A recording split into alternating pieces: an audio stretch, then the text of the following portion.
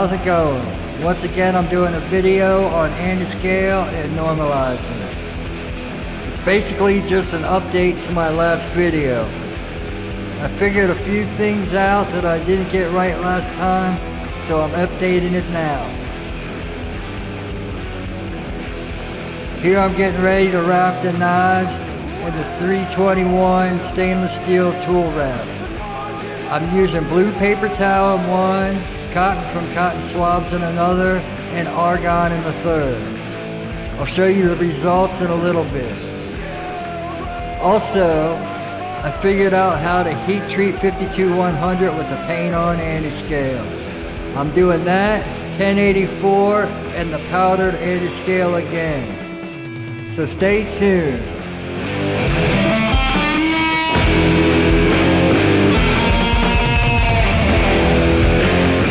Just a reminder, anytime you work with stainless steel tool wrap, you have to wear gloves. It's very sharp and will cut you with quickness.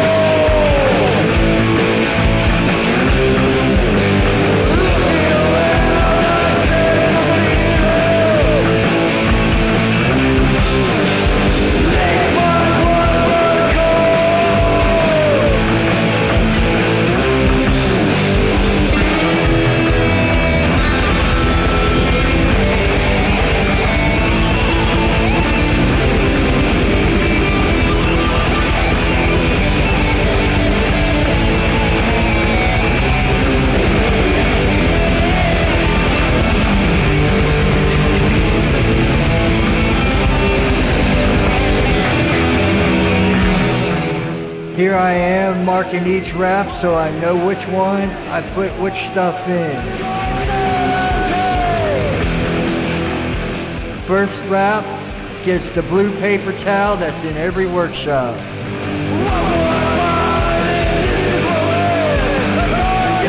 I bought those pliers just for crimping tool wraps. They work great.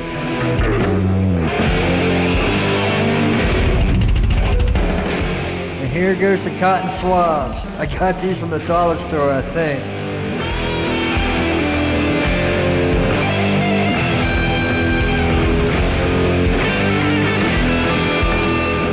And last but not least, the argon.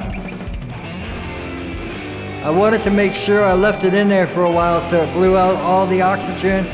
Then I closed it up real quick so none of the argon would escape.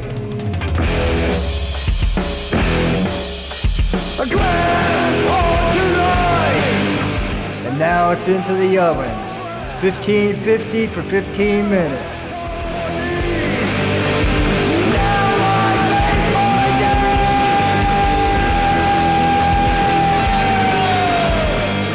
The beauty of video editing. It's done in seconds.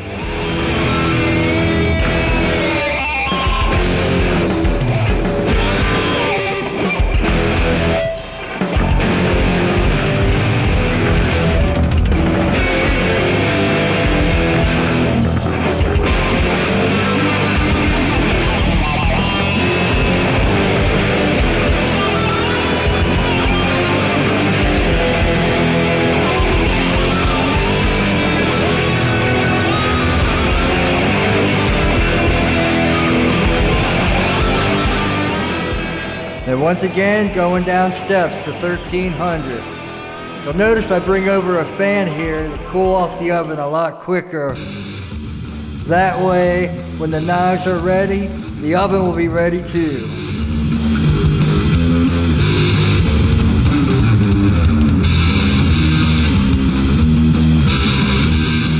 You'll notice my temperature gauge is under 1200 degrees.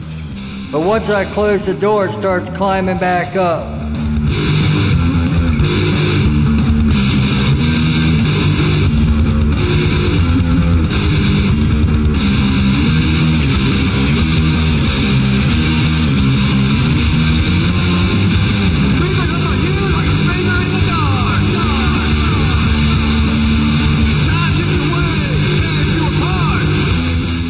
Now it's up to temp, it's back in for the last normalizing cycle.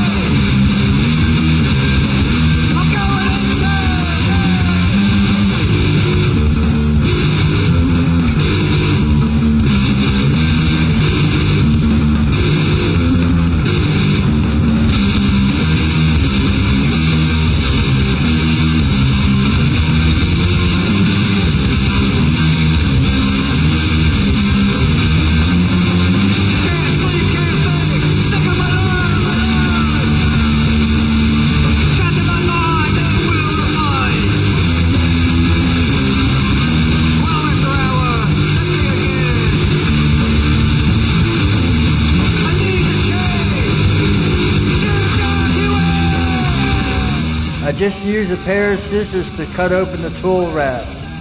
I made a mistake on this first one and pulled the knife out with my oily gloves.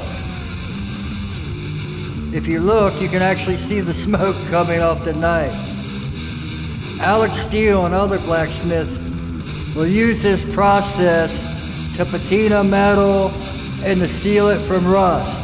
They just put oil on a rag and then apply it evenly after they heat up the metal. I've actually used cold glue, but I've never used the hot process. I've seen Alex Steele do it many times on his channel.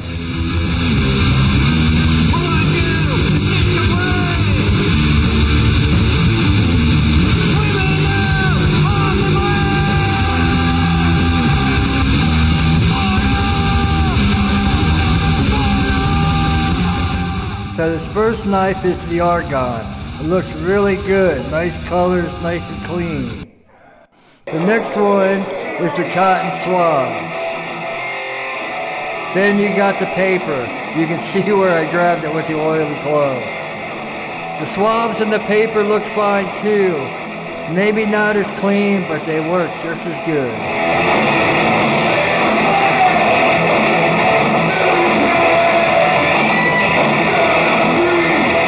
So once again, it's time for the paint on Antiscale.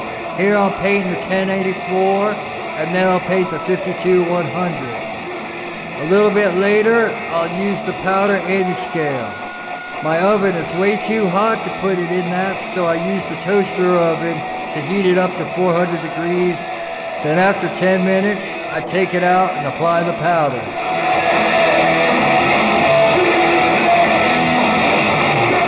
Here I'm doing the 52-100. I make sure to put it on as thin as possible. I shook the can once or twice, but I didn't stir it up or anything. I want a very light coat and very even. I'll hang it from a wire and then let it dry.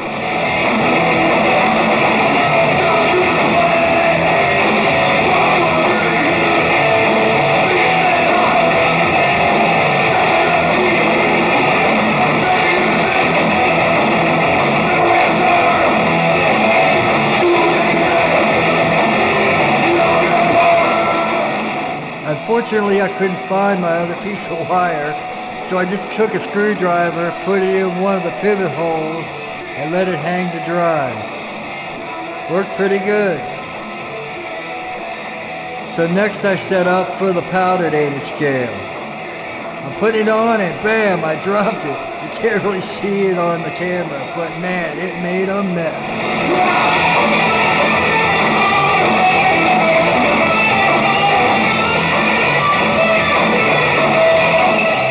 Alright, so I'm doing the 52-100 with the paint on Antiscale by itself. I figured out if you use canola oil, it works great with 52-100. I'm pretty sure it's because canola oil is a slower quench. I think because McMaster Car 11-second is quicker, when you mix that and the paint on Antiscale, it just doesn't work. This worked great.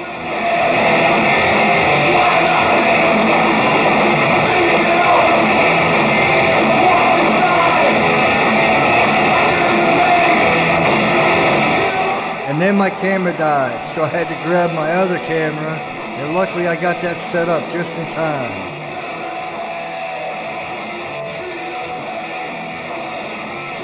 And into the oil. Unfortunately, I used the wrong knife. It's the one with the paint on Antiscale, but I measured the little knife, which actually fit in this bowl perfect.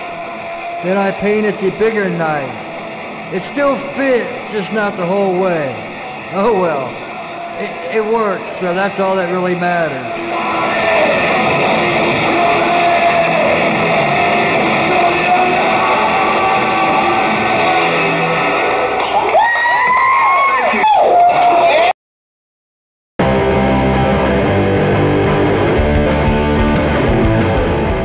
And now I'm putting the other 52-100 knife in and the 1084. Letting them go for 10 minutes as I set up my McMaster-Carr oil.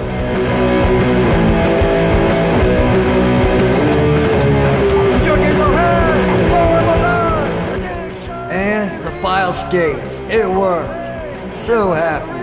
Can't believe it. And now I got both cameras working. Figures. Oh well, here we go.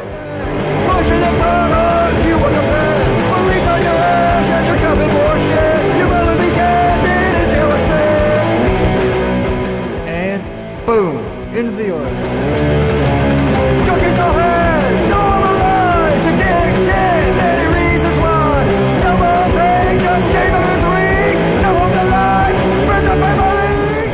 You want to try to keep the knife as straight as possible and just go back and forth. Let it cool off as long as possible. When you first put the knife in, you'll see the oil boiling. You have to at least keep it in till the boiling stops. I like to keep it in a little bit longer after that too.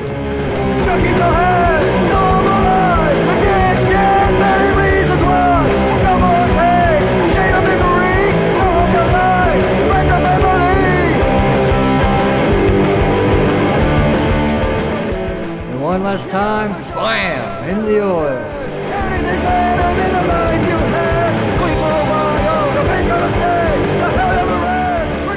As long as the edge is covered, you're good. Some people only like the differential heat treat and they'll just do the edge. That leaves the back soft. I've even seen people do the edge and then a couple seconds later put the rest of the knife in. I usually just sink the whole knife. I'm not looking for hormone or nothing. It works, that's all that I care about.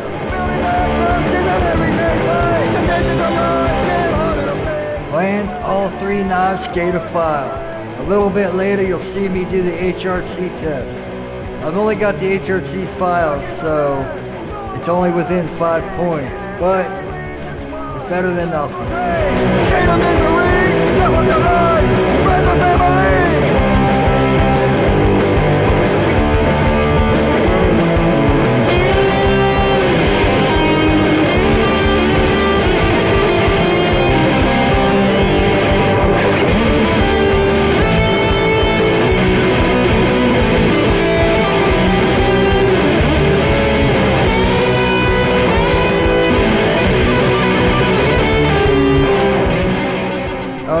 I can't emphasize this enough. Do not grind the anti-scale off. If it's the powder, if it's the paint, both are the same. You have to just wash it off. Soap and hot water, which works the best.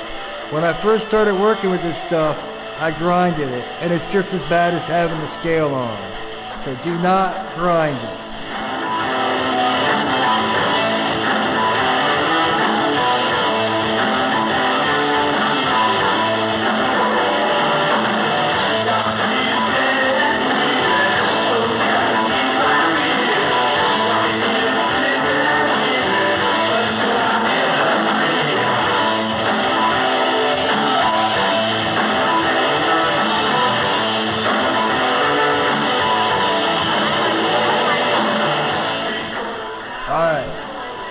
Here it is, HRC 65. I was going to leave the sound in, but I was listening to the radio and I was afraid Metallica would put copyright infringement. But you can see how easy the file just slides right off the knife. All three are the exact same. So they're all at least 65.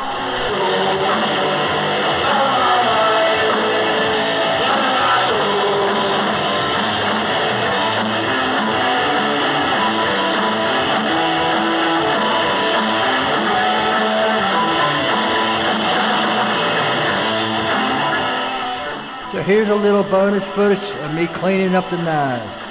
Real easy. 240 grit, aluminum oxide belt, took it right off. Didn't need any ceramics or anything.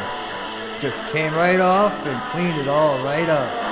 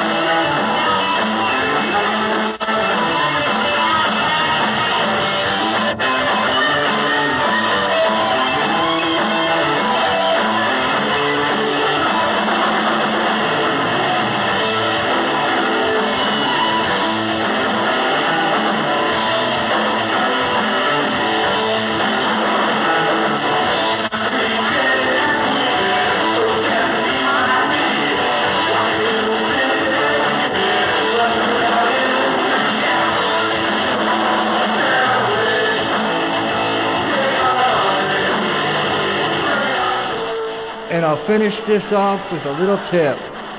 When you're working and busy, don't put a knife in ferric chloride. It'll turn out like this. I forgot all about it and left it overnight. If you remember, this is the knife that was all warped before. It's been nothing but problems. Every step of the way it has fought me. So I think this knife is just going in the trash. Or maybe I'll just save it as a reminder of what not to do. Well, that's it.